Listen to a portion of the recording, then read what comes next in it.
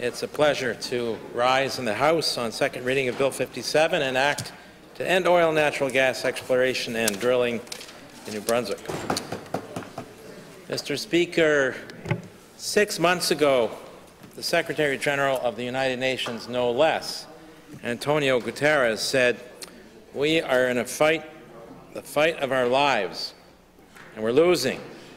Greenhouse gas emissions keep growing, global temperatures keep rising, and our planet is fast approaching tipping points that will make climate chaos irreversible."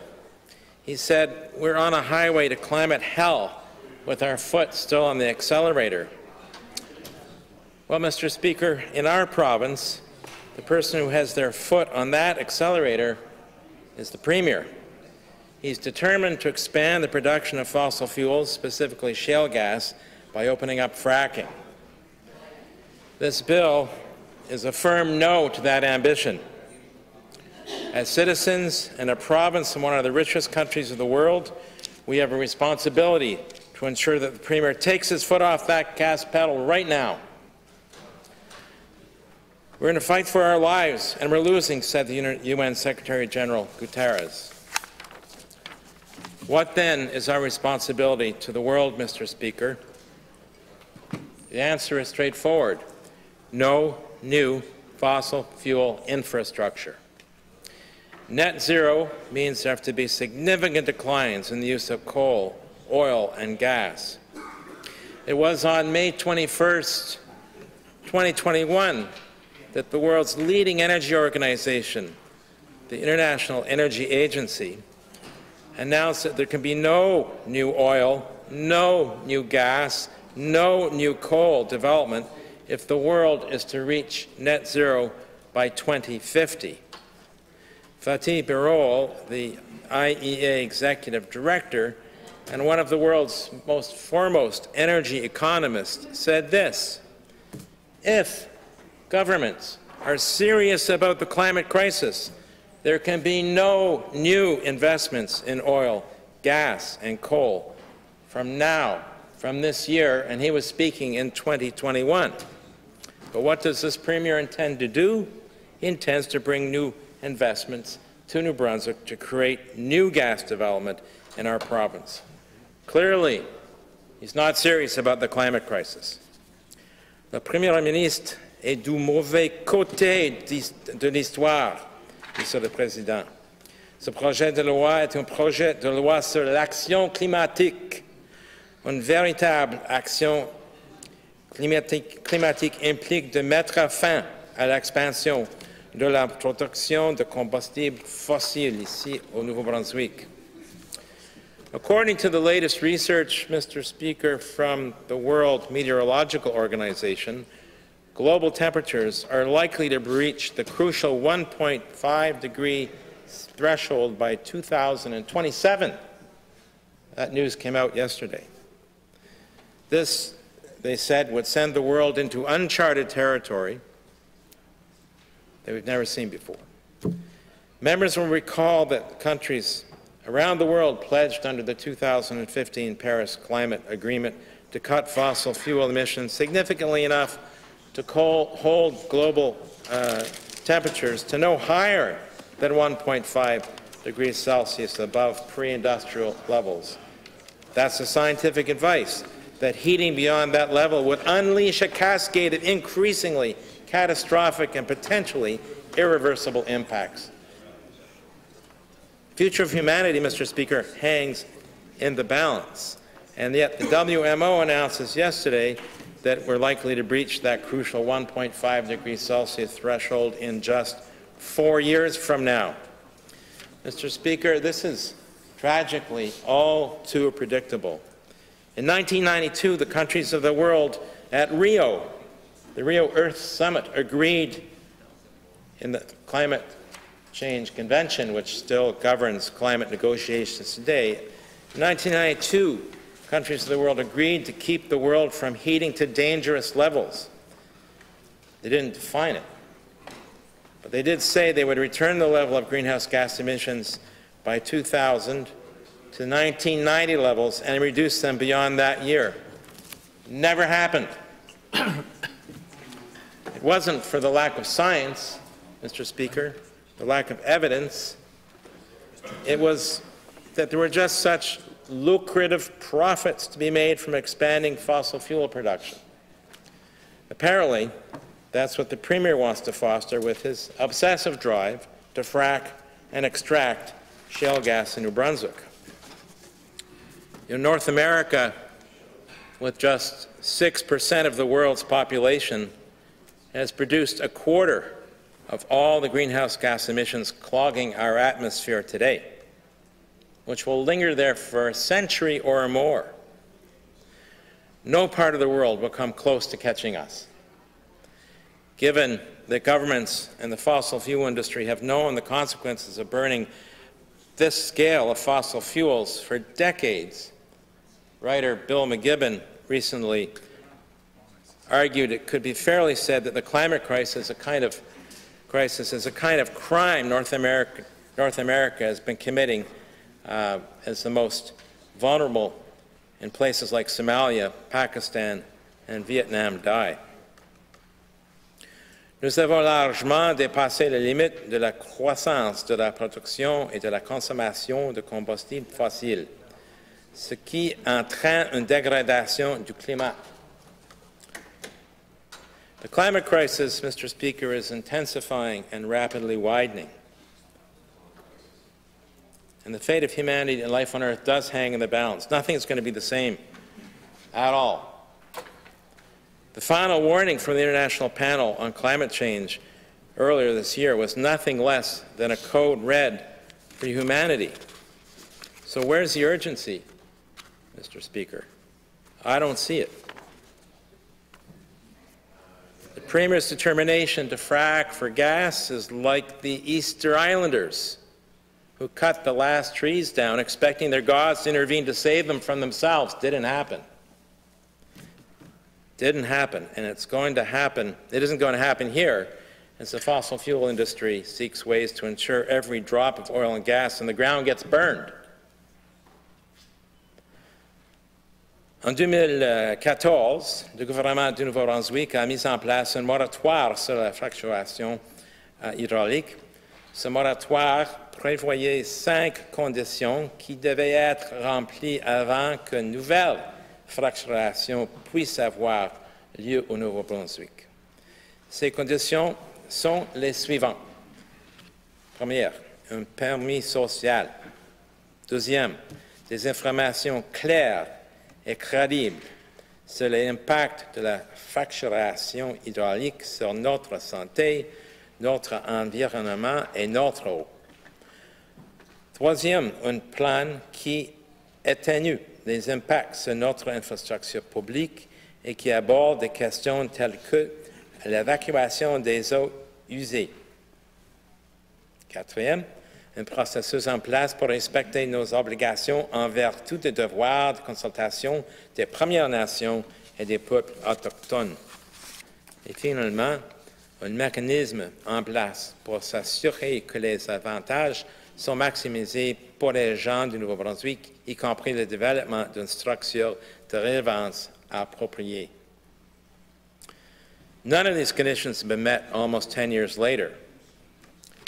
And, Mr. Speaker, 10 years later, the consequences of climate breakdown have become evident everywhere. Dramatic in Canada's Arctic, dramatic in the Antarctic, dramatic in Alberta, Saskatchewan, BC, and the Northwest Territories and the Yukon. Again, predictable. It was decades ago that the first maps were presented from Environment Canada showing what was likely to happen in terms of changes in temperatures in our country as a result of increasing the rapid climate warming. And those regions of the country were just glowing red in those maps decades ago, and now we're seeing the results. So 10 years have passed. the ball's really been kicked down the road on climate action in a meaningful way, and now we are in a serious emergency. With respect to fracking, though, the moratorium that was established 10 years ago was only established in regulation, Mr. Speaker, not in legislation, not in law. And that allowed the current Premier to circumvent it for the Sussex-Albert County area. This bill acknowledges that New Brunswickers do not want new fracking, acknowledges the seriousness of the climate crisis, acknowledges that fundamentally the solution to the climate crisis has to be ending new development of new gas, new oil, and new coal, acknowledges that we've got to go further and farther and ban fracking and put that into law. We came close at the beginning of the minority government, Mr. Speaker, when the Liberals brought a bill to do that, but unfortunately it never came to second reading, so it didn't move forward. So here's another opportunity. Here we are at second reading. Members of the House may ask, has any other jurisdiction taken the step that this bill anticipates it would take? Well, we don't have to look very far, Mr. Speaker, just across the border, across the Van Horde Bridge, in fact, from Campbellton over to Quebec, because just last year, Quebec became the first jurisdiction in the world to explicitly ban the new development, expansion of oil and gas development in its territory after decades of campaigning by citizens groups and environmental organizations. Much like New Brunswick, Quebec once had a moratorium on new fracking projects, thanks to the citizens who stood up against it then, but it was just a moratorium, not law. While the fossil fuel industry had hoped the Premier of Quebec would reopen the industry, he instead banned oil and gas exploration and production outright in law. This bill, Mr. Speaker, Bill 57, gives the Premier, gives his Cabinet, gives the caucus on the government side and all of us the chance to make New Brunswick a climate leader by doing the same here in our province. It would also give New Brunswick the opportunity to join the Beyond Oil and Gas Alliance. What's the Beyond Oil and Gas Alliance? Well, it's an international alliance of governments and stakeholders led by the country of Denmark and Costa Rica together, working to facilitate the phase-out of oil and gas production as we move towards 2050 and net zero, just as Quebec has. Many other jurisdictions, including, in fact, 15 Canadian municipalities, Mr. Speaker, have joined the Fossil Fuel Non-Proliferation Treaty Initiative, which is a global effort to foster international cooperation to accelerate and transition to green, clean energy. Cette initiative a donné lieu à la publication d'un document destiné aux décideurs politiques qui détaille les mesures que les gouvernements peuvent prendre pour réduire l'approvisionnement en combustibles fossiles et les dépendances à l'égard de ceux-ci. Il s'agit notamment de limiter l'exploration, la production et l'exploitation de combustibles fossiles au moyen de moratoires et d'interdictions, comme le propose le projet de loi 57. Mr. Speaker, the fossil fuel industry and their cheerleaders in governments have successfully delayed meaningful climate action for 30 years. That's 3 decades, Mr. Speaker. 3 decades, much of which I've been involved in this battle in one capacity or another. 30 years. And you know what? I recall in about 1992 or so, a particularly decisive moment, which could have been a turning point in Bathurst, where all the energy ministers from across Canada and all the environment ministers from across Canada, and the federal environment minister, Sheila Copps, the federal energy minister, Anne McMillan, assembled together in Bathurst in a hotel on a very cold day. Well, it was Bathurst in February. And probably one of the very first climate protests in Canada occurred there in Bathurst, a little historic moment for a member from Bathurst. And so the decision was, should or should they not establish clear targets to reduce greenhouse gas emissions for Canada following the Earth Summit, to actually get emissions back to 1990 levels by the year 2000 and reduce them after that. And the decision was no, they wouldn't do that. 30 years ago, 31 years ago, they wouldn't do that. One can only imagine where we would be today, Mr. Speaker, probably closer to some European countries in terms of our commitment to reducing energy demand through energy efficiency and energy efficient technologies, and much more dependence on renewable sources of energy and storage. We've barely begun in this province. And the consequences of kicking climate action down the road, we're seeing around Canada, everywhere. I mean, right now the fire is burning, raging really in Alberta, in the NWT, and in British Columbia, once again, in that hot zone, literally a hot zone, Mr. Speaker. But we can think of the floods we've seen across Canada. We can think of something that often doesn't come to mind, but actually is a reality. Moratorium was declared on cod and groundfish, which was devastating for so many fishing families and fishing communities in our part of the world on the East Coast, Mr. Speaker. And it was thought that that moratorium would allow those stocks to rebuild so that the fisheries could once again be restored. But you know what?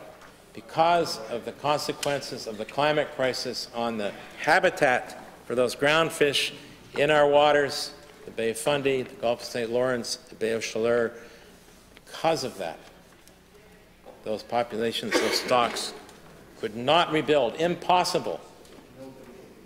Not possible. So those fisheries have never come back on a commercial scale like they were, because they can't. The habitat has been severely degraded.